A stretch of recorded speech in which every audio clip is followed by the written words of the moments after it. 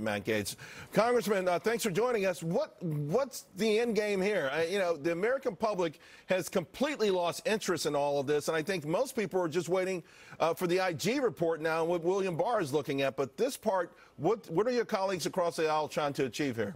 Well, Charles, it's like we're going through Groundhog Day each and every week in the House Judiciary Committee. We're going over the same facts that were in the Mueller report. As a matter of fact, yesterday, Hope Hicks came and gave an 8-hour interview where not a single additional fact or detail was discovered. We just have circumstances where Democrats want to do a redo of the Mueller report, and I think they view the document prepared by Robert Mueller as the screenplay that they want to bring to life in the form of having a movie and having people come in and act out the various roles, but it doesn't do much to advance the country, and it doesn't seem to be moving the fact that 60% of the country doesn't want to see impeachment go forward. Congressman, do you recognize on the part of your colleagues any fatigue on this? I mean, any recognition that, in fact, the public just doesn't care and they need to move on, or are they just entrenched in this inquisition?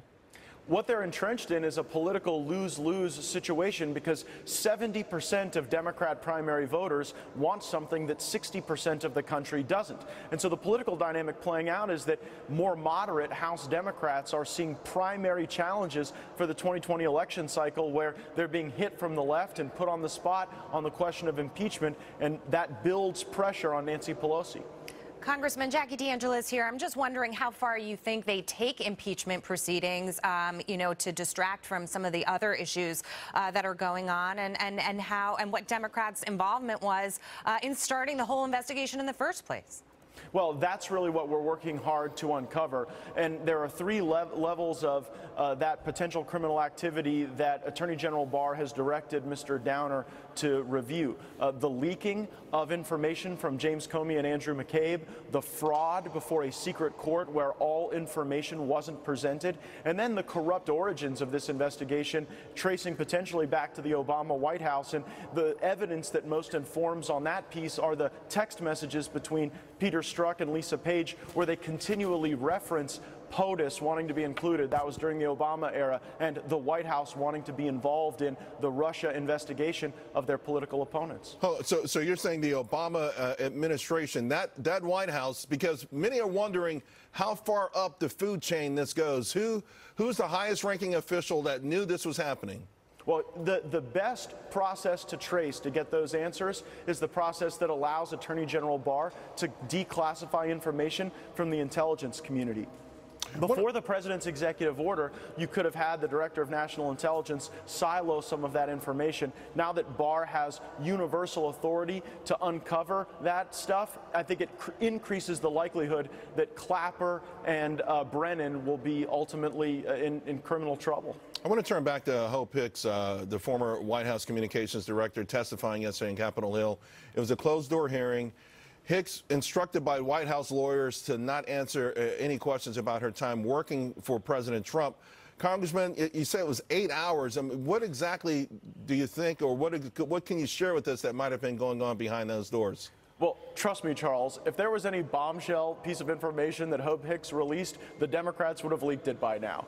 There was absolutely nothing probative or substantive from that review of the information. And here's the absurdity.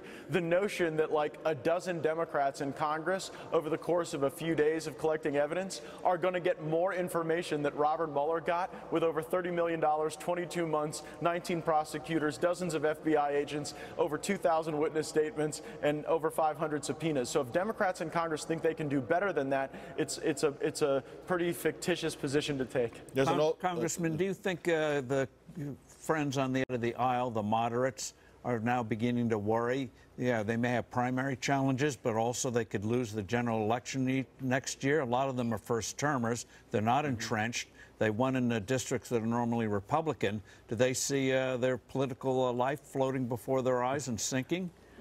There is a great deal of concern among the moderate Democrats in Congress that no matter what position they take on impeachment, the end result is catastrophic for them. If they oppose impeachment, their own base that they need to excite for the upcoming cycle may be suppressed. And if they do embrace the poison candy that is impeachment, then I think the president will be gifted a victory, because he will not be convicted and he will not be removed, and he will yet again be able to say that while he's trying to improve trade deals, improve the economy, and raise wages, Democrats are focused on him and not the lives of the American people. You know, there's an old saying about digging a hole and stop digging, but we'll see.